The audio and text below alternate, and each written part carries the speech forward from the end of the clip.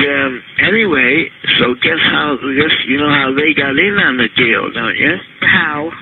Well, you know how they got to the LaBiancas. Oh, Manson drove, didn't he? Well, yeah, but guess how the LaBiancas happened to get killed? How? They went to a certain place in the Las Vegas district, and guess what was at that place? Linda Kasabian's source for drugs. Okay. Was a guy who lived right next, practically, to the LaBiancas. Was that Harold True? Yeah, okay. Right. Well, then you know all about it. I know who lived next door to there because he was supposedly a friend of Manson's. Well, no, he was a friend of Linda Kasabian. Okay. He was her source for drugs. Okay.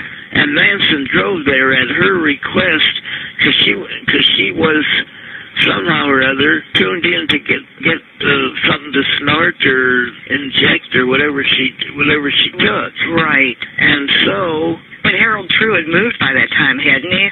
No, he lived right next door to Rosemary and Leno.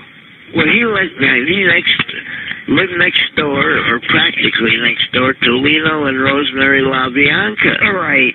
So after their encounter with True, they just on a helter-skelter approach, just for no reason, they went into this house, which happened to be occupied by Leno and Rosemary LaBianca. Well, you see, now that happened in the summer of '69. Right.